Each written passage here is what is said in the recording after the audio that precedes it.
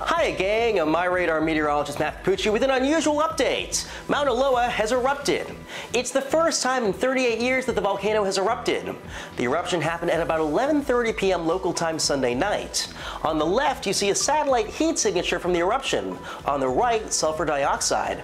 As of 7:30 a.m. Honolulu time, there were lava flows north of the caldera, or the crater, but they weren't affecting populated areas. The eruption is still ongoing. Here's a thermal camera showing Mauna Loa's caldera as viewed from the northwest rim. Orange is close to 500 degrees.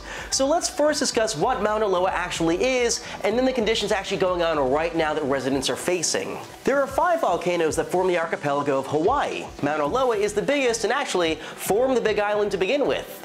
It's the largest above-water volcano in the world and has a volume of 18,000 cubic miles.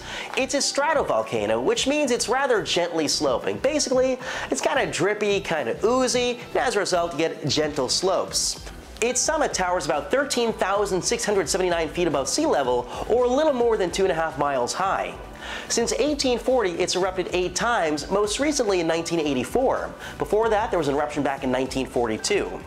So why is it there in the first place? After all, most volcanoes form on the interface between tectonic plates. But Hawaii is a little bit special. It's smack dab in the middle of the Pacific Plate. No boundaries or anything subduction zones nearby.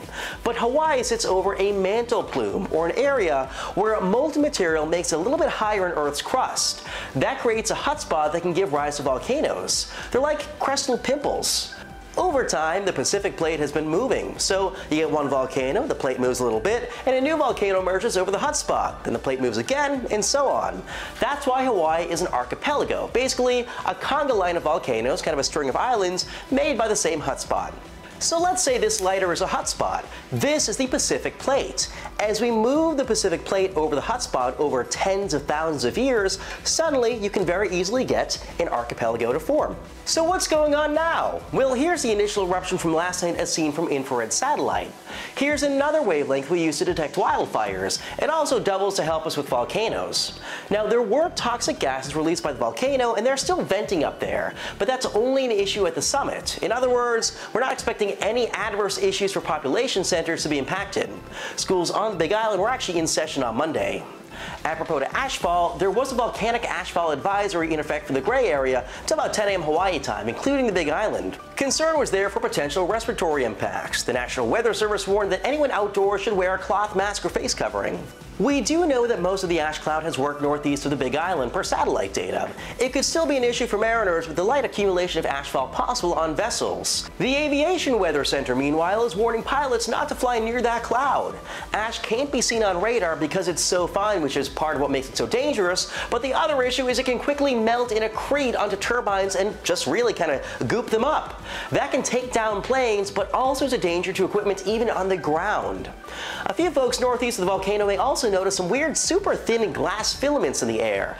These are called Pele's hair. It's good to wear goggles or safety glasses just in case those start wafting through the breeze.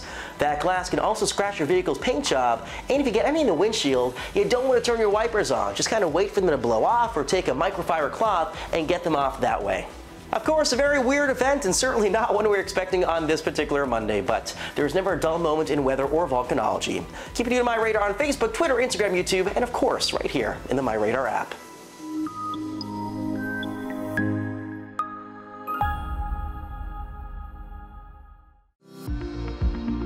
Follow MyRadar on social media: Facebook, Twitter, Instagram, and YouTube.